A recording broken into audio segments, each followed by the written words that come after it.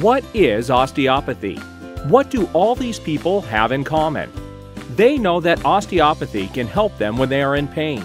Osteopathy uses skilled palpation and manual techniques to assess and treat the whole person.